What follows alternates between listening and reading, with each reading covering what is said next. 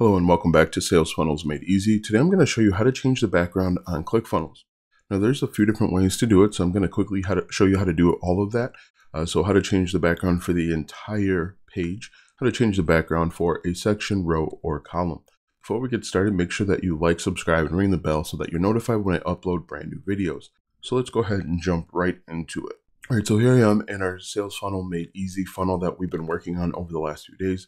I'm just going to go ahead and change the first one, our opt-in. So I'm going to click on Edit Page. And when you see this page, you're going to see that the background is blue. We don't want it. It's ugly or whatever it is. Maybe you want a car picture or something along those lines. To change the background of the entire page, we're going to go up to Settings and go down to Background.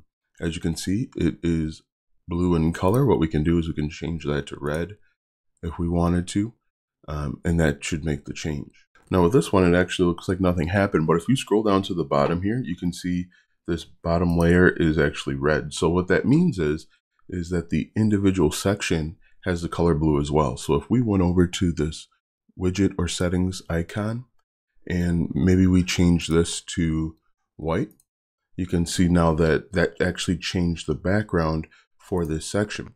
And if we added a new section down here, if we just click this plus sign, and we'll just say full width, you could tell, as you can see, this background is red. So when you go up to settings and you go to background, it's going to change it for the entire page, but the sections still have an override or still control each individual section. So what we can do now is we have a few different options. One thing that I want to show you is how to add an image. So if we go to settings and we click on background again, we can go to image right here. And let's just grab an image that I want to use. Let's grab this one in the bottom right hand corner. We'll click add image. And if I delete this section here, you'll be able to see the image. But let's go ahead. I'm going to just add something right here so that you can see that there is a difference. All right, so if I click on this settings icon again, we can change our background image, and let's change it to this computer here. Now things are going to be a little bit hard to read for a moment, but as you can see, this worked out perfectly, and you can see there are two different images. Now what we can do within each section is we could change the row, and the row is denoted by this blue. So if we clicked on settings here, we can do an image if we wanted to, or we can change the background color. So let's change the background color first. We'll change that to this color here, and as you can see, things are starting to look pretty cluttered and pretty busy. What we can do here is we can also change this to a color if we wanted to.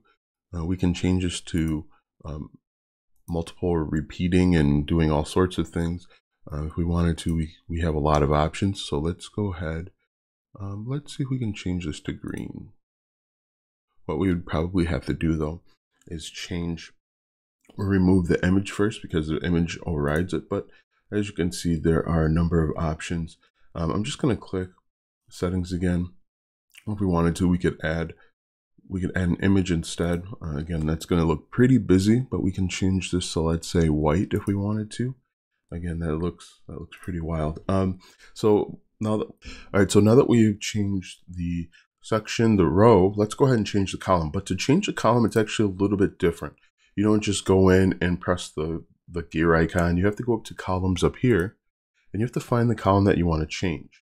So if we wanted to change the first column here, we're going to click on this edit button, and then again we can change the color if we wanted to bright red, and that will actually change the column. So I did extreme color so that you could see the difference.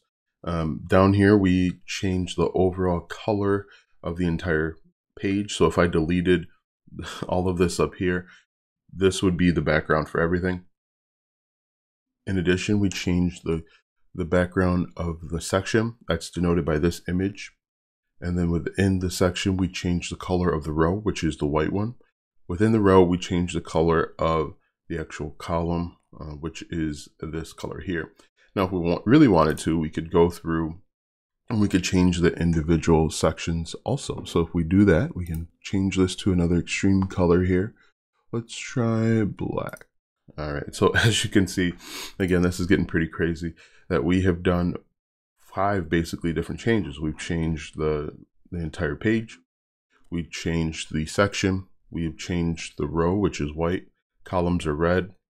And then this individual element is black. So we made a ton of changes. It looks really bad. I'm going to change it back once this video is over. But as you can see, we made multiple changes. Relatively easy. Make sure that you like, subscribe, ring the bell notification if this video or any other video on this channel helped you out.